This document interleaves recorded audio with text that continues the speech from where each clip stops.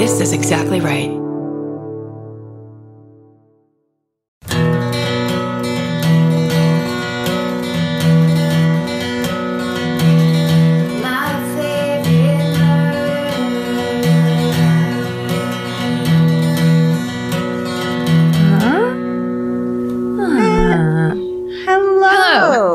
Welcome to the Minisode of My Favorite Murder.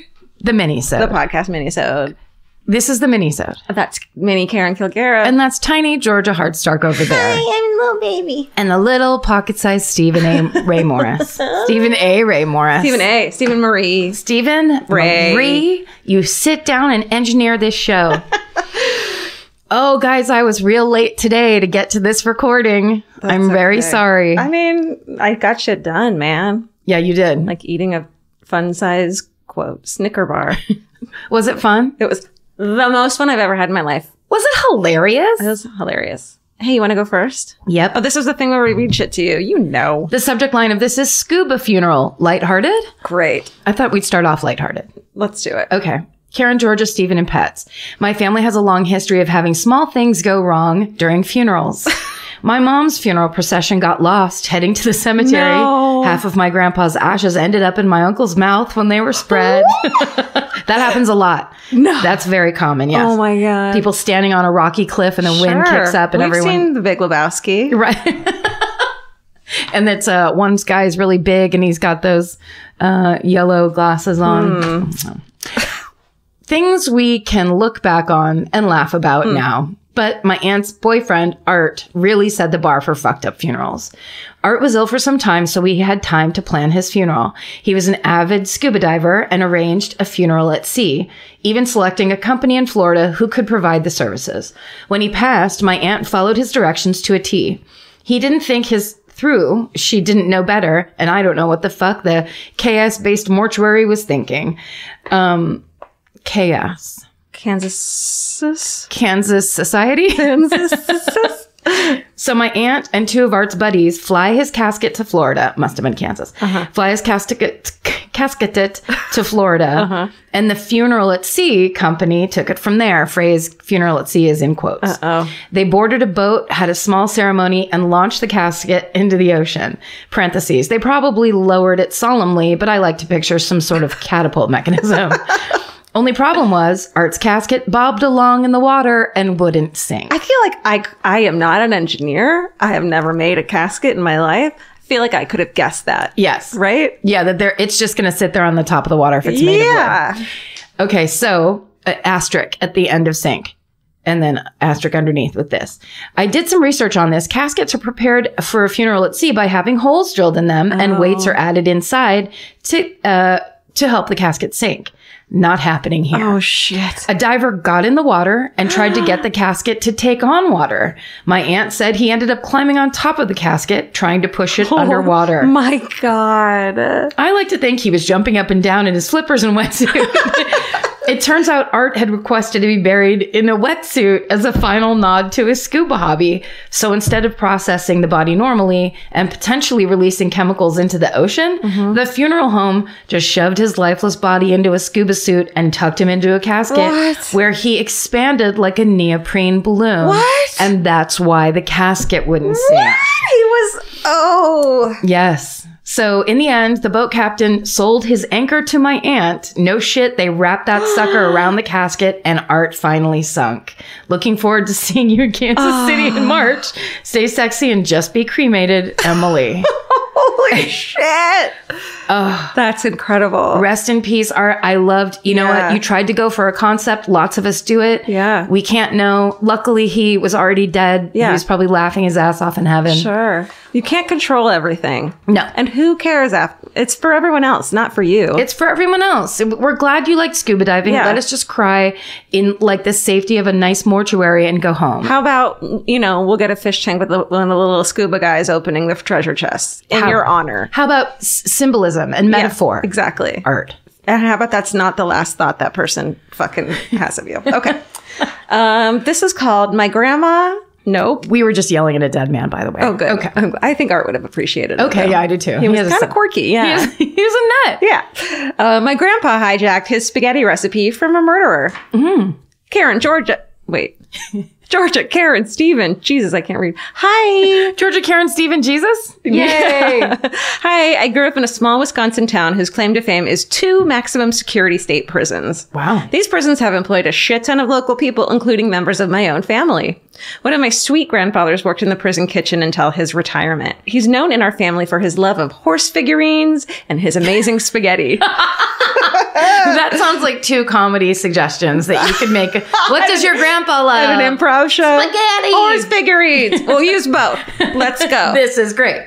I always suspected this, quote, secret family recipe originated within the walls of the prison since it makes roughly 20 gallons of sauce at a time. Jesus. I imagine that perhaps he got it from an old Italian ex-mobster. Sure. If only. This past Christmas, I learned that this recipe actually came from the horrific piece of shit Halloween killer who murdered sweet baby angel 9-year-old Lisa Ann French in 1973. You know this one? Mm-hmm. This is one of the worst cases the state saw and essentially changed trick-or-treating laws in the area for the next 40 plus years. Lisa's badass mom is still working to keep this fuckface behind bars since he's due for release this year. It won't happen. No. The entire story is terrible enough, but now even the thought of eating that spaghetti makes me want to hurl, and that shit is delicious. Smiley face. No, frowny face, frowny face. Frowny face. Stay sexy and know that some secret family recipes are meant to be kept secret. All my love, S. Oh, S. S. I like that story. Yeah.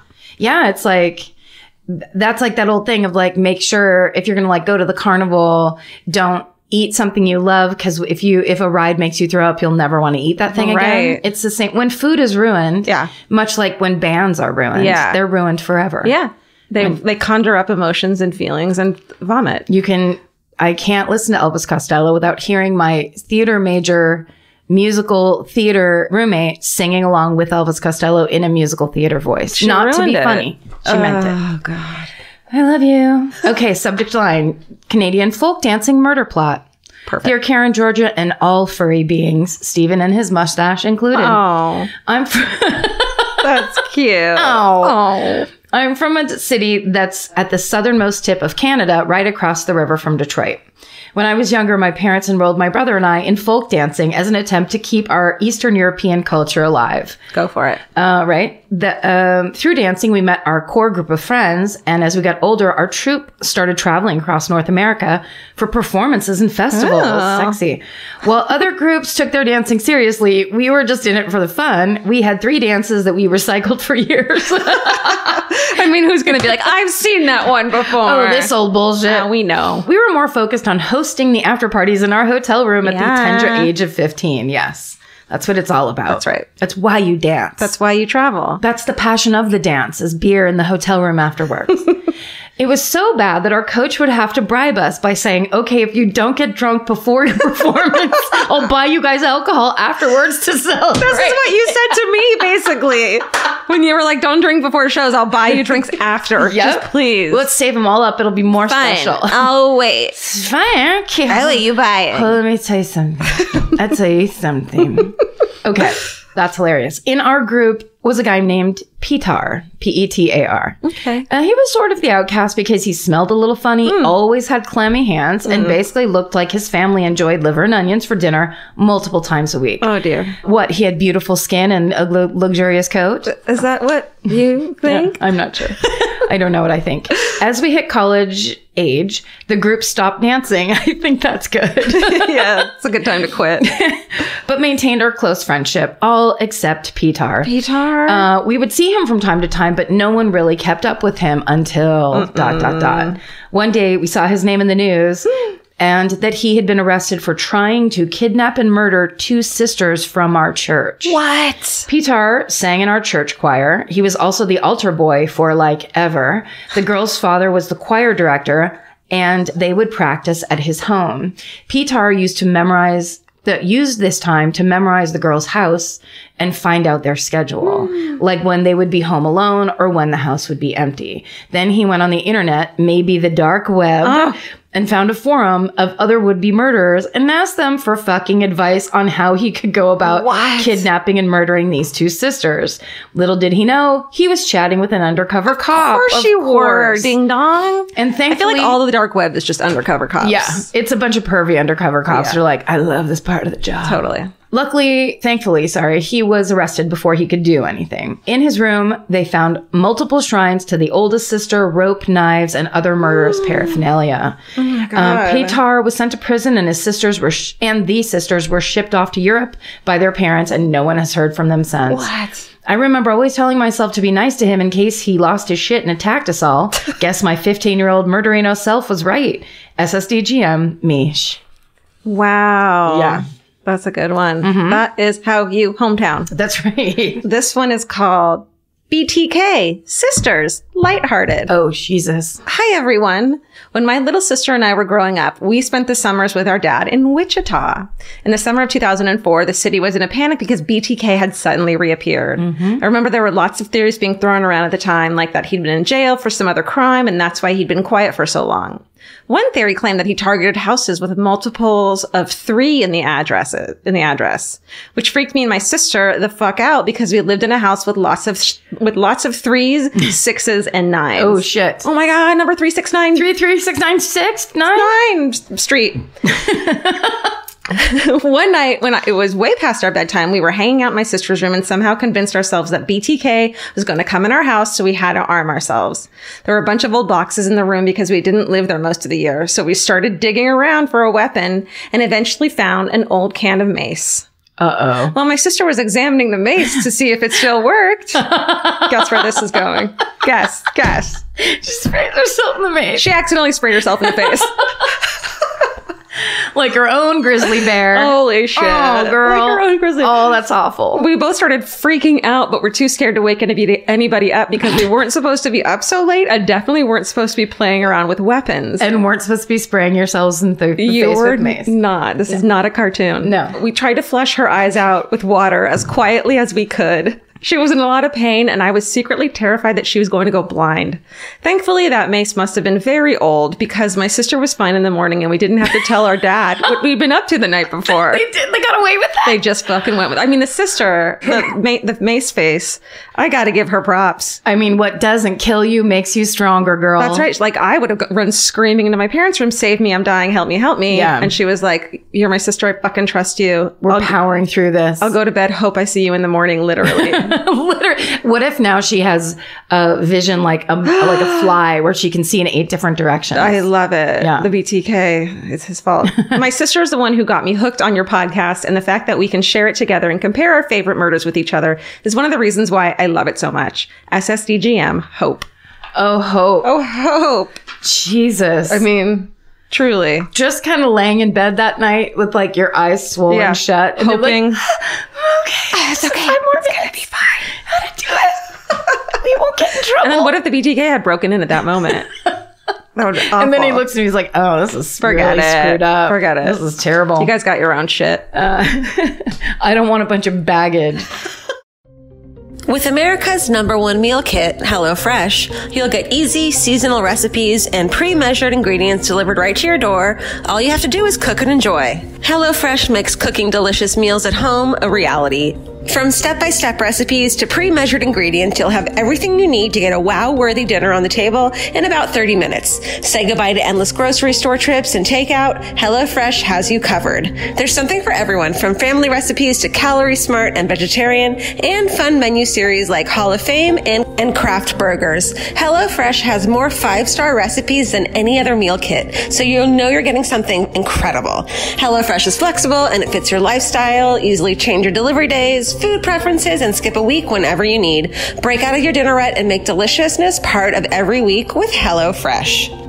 I love that even though HelloFresh is super easy and they make it really basic and like straightforward, you still feel like you're cooking this like incredible home cooked dinner. And that makes me feel good about myself. And that instead of just ordering takeout, I'm actually making something and preparing something at home, and that just, it feels good. So for $80 off your first month of HelloFresh, go to HelloFresh.com/murder80 and enter murder80. It's like receiving 8 meals for free only at HelloFresh.com/murder80, promo code murder80. Go buy. The subject line of this is, my fabulous Aunt Eleanor sent John List to jail. What? Yeah. Hey, my favorites. And then a smiley face with a semicolon and a line and a paragraph closer. Don't know what those are supposed to Parentheses, close parentheses. Okay. It's just it's the winky smiley face with a weird nose that looks like Bert from Sesame Street.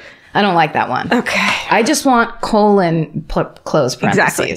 Standard smiley face. I don't need a nose. No. We're on the computer. No. There's no time. Like the nose doesn't convey any message. No, except for it reminds me a little bit of Bert from Sesame Street, which is, this is not the time or place. To talk about that, it looks like a dick. Oh, got it. Children are listening. Children. Oh, is this the children's hour? Yes. Hey, my favorites. Let's pretend there's nothing after that. Okay. I was on the phone with my dad today telling him about the Conan the Secret Murderino episode. When I got to the part about Conan sitting in the John List trial, my dad cuts in with, you know, your Aunt Eleanor prosecuted John List, don't you? And then silence, line. Oh my God. Wait, what? Just like you said. My Aunt Eleanor is a bit of a legend in my East Coast Irish family, but not for what you'd think. She'd arrived to business casual Christmas at my grandma's in her fur full coat. Business casual Christmas. Fur full coat, jet black hair, freshly dyed. She'd glance up at you with piercing blue eyes. Yes, darling. But then quickly get back to her book. Everything was fabulous. She'd bring her rum-soaked strawberry dessert that was upsetting to some and exciting to others in a house full of children and alcoholics. It was everything you wanted to eat. And just when you thought she wasn't paying attention, she'd cut in with a hard North Jersey accent and say something hilarious. She was extremely intimidating. She was totally delightful. She was a fucking badass. My Aunt Eleanor worked as a real estate agent, a writer, and in the mid-70s, she co-founded an anti-domestic violence nonprofit. She didn't go to law school until later in life, but as with all things Aunt Eleanor, she really went for it when she did. Wow. I was 7 years old in 1990, and now I know that while I enjoyed her during Christmas, earlier that year, she led the prosecution that resulted in John List receiving 5 consecutive life sentences. Holy shit. She called him, quote, a hideous angel of death, weighing the options right up until the night before, killing his family, end quote. I never saw my Aunt Eleanor angry, but I can only imagine her delivery of these words in the courtroom to be righteous and chilling. She retired in 2005 and did a lot of traveling with my wonderful uncle. She was a grandma to 2 really cute kids. She read everything. Now I'm typing this to you, and I guess I don't know what I would rather have seen. A young Conan O'Brien watching my Aunt Eleanor from the back of the courtroom, or John List shitting his pants while my Aunt Eleanor convinced the jury in her words that, quote, justice should not be denied because of the delay, end quote. I'd go with both. Yes. And strawberry dessert. Stay sexy and send murderers to jail. C. How do I follow that up? It's so good. We'll never do a Minisode again. All Minisodes are canceled because of Aunt Eleanor. Aunt Eleanor? Badass. Holy shit. So awesome. All right, well, I'll end on a lighthearted. Do it. I worked for a sex cult man. Lighthearted. And listen, okay, a dude named Steven wrote this in. Stephen Bay Morris. Stephen Ray Marie Morris instead of Marie Ray Morris. And listen, I didn't pick it because of how he did the introduction, but it helped. Oh, I love you, Georgia. I love you so much. Hi, Mimi.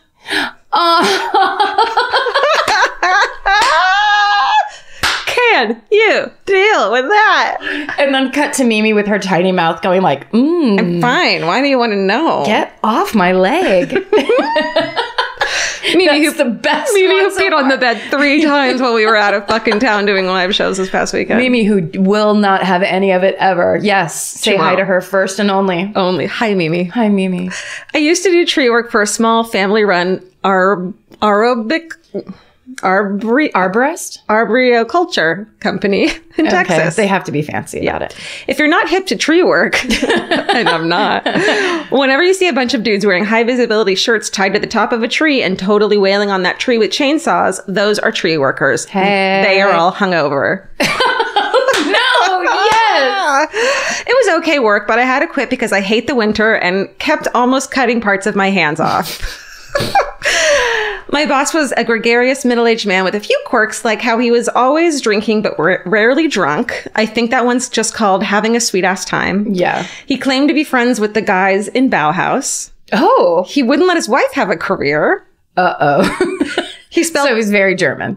Yeah. He spelled his name backwards for no reason. Don't get that. His name was Bob. No, whatever. And he kept encouraging the guys on the crew to take showers back at the shop after work. Okay, I see. Here we are. Here we go. He brought up taking showers all the time. The warehouse wasn't even supposed to have showers in it, but my boss personally built them. No. He liked showers so much. No. I asked my foreman about the showers thing, and he told me that under no circumstances should I ever take a shower at the warehouse because my boss was in a sex cult. What? I did a little snooping, and the sex cult my boss was in was called Zendik Farm. It was started by Errol and Wolf, both fucking German names, right? Yeah. Zendik in the 60s as a hippified cultural revolution that mostly just sold bumper stickers at farmers markets and played psychedelic jam music. Okay. Their version of free love was to enforce a round-robin style roster of sex partners so that by the end of the season, everyone was fucking everyone. I don't know why. No, I see it. I see the thinking. Yeah. And then fuck that person. Yeah, fuck them. Yeah. Do it. Just fuck. The compound my boss had lived in was in Bastrop, Texas, kind of by Austin. It was supposed to have disbanded in 2013, but I went to a Labor Day party at my boss's house and all the sex cult guys were totally there. And they were totally still on board with the whole sex cult thing. My boss got a few sodas in him and he started loudly insisting that everyone come out to the backyard and take a bath in a custom hot tub he had built. Oh my God. My wife and I went home, but one of my coworkers took him up on it. He said it was nice, but not a very good hot tub. Yeah, don't make a hot tub. Because it sounds like it was probably a bathtub. Yeah. I work at a record store now. Store? A store. I work German. at a record store now. And sometimes people send us old Zendak Farm or Orchestra records. They're actually pretty fucking groovy. Stay sexy and don't take a bath with your boss. Steven in Texas. In Texas. I loved anything but learning about the inner lives of an arborist. Come on. Arborist. Why couldn't I pronounce? I mean, why am I asking that? It's not really in our nomenclature. Oh. Ding, ding, ding, ding. Hi, Mimi. Hi, Mimi. Fuck, send us your shit to myfavoritemurder@gmail. Great batch, everybody. Great job. work. Thank you so much. These are the best. You write them and we read them. It's the best. It's the best. Thank you so much. Thanks. Stay sexy. And don't get murdered. Goodbye. Elvis, you want a cookie?